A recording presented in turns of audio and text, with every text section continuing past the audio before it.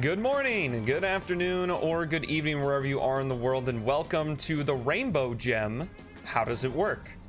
So, in order to find the Rainbow Gem, the first requirement is you have to S-rank all of Sonic's stages. That's all 10 stages in the list order, including both Dusty Desert and Tropical Jungle, where you're carrying Elise, and Tails' Wave Ocean, where you play as Tails. Now, in order to S-rank, you need to have at least 50,000 points, other than for some reason in Tails' Wave Ocean, the score requirement is 52,000 points. If you need help on doing that, I highly recommend checking out my 100% speedrun I did. You know, you don't have to go necessarily as fast. Basically, destroy everything you see and collect every ring you see in the stages, and you'll pretty much get an S rank no matter what. So, how to find the Rainbow Gem. Once it appears, you'll see a final, like, oh, the Rainbow Gem has appeared in Kingdom Valley. Is you head to Kingdom Valley, and in section 3, after the second checkpoint, what you want to do is go down the crumbling staircase and take the spring. Once you take the spring, you want to jump on top of the two boxes, wooden boxes you see, and turn the camera around. And when you turn the camera around, you'll see another platform there.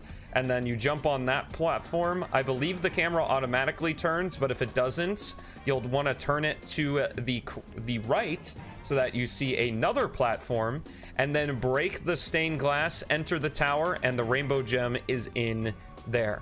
The Rainbow Gem was not originally in Project 06. However, there was, like, you know, this is essentially a full implementation of an idea that was cut out of Project 06 for time, I assume.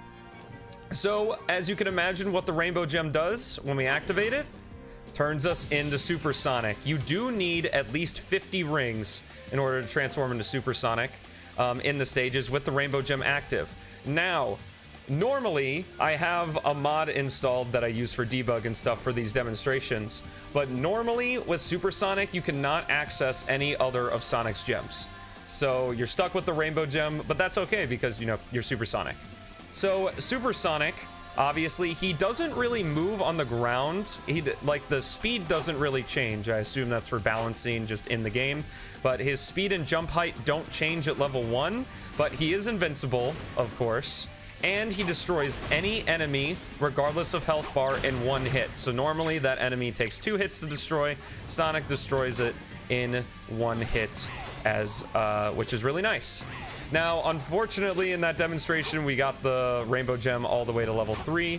Let me actually, you know, go through the stage and try to collect some more rings here so I can continue to show you what Sonic does with the Rainbow Gem. So, what you get when you go to level 2 with the Rainbow Gem, which we kind of skipped, but with level 2, Sonic gains increased jump height. So kind of like Sonic 2 and Sonic 3 and Knuckles. When you turn into Super Sonic, you get extra jump height, pretty much double the jump height. Same is the case here. And with level 3, as long as your action gauge is full, you can do the speed burst that Sonic does in the final boss fight, which is pretty stinking cool, if I do say so myself. So, you know, as long as we grab more rings here and kind of go through the stage, as long as the action gauge is completely full, and again, the action gauge only refills when you're on the ground with Sonic and with most characters, you can do the burst. It's a nice little burst of speed, kind of, you know, helps you out, makes, you know, things a little bit easier. You just barrel through enemies. It's not too insanely useful, but it's pretty useful. Another little thing that I do want to mention about the Rainbow Gem that's really cool is Chaos X added the cool effect from Sonic Adventure 1's final boss with Perfect Chaos. Whereas if you're going fast enough, you can see the aura around Super Sonic turn blue. That's to reference the fact that Tikal, if you die in the Super Sonic boss fight, Tikal tells you that if you go fast enough, you actually turn into a lightning bolt. So a nice little homage to that there. You can also see it in Mach Speed sections because you can, as long as you enter Mach Speed sections with Super Sonic, you actually can use him in the Mach Speed sections, and it's really, really fun. But anyway, that's the Rainbow Gem and how it works.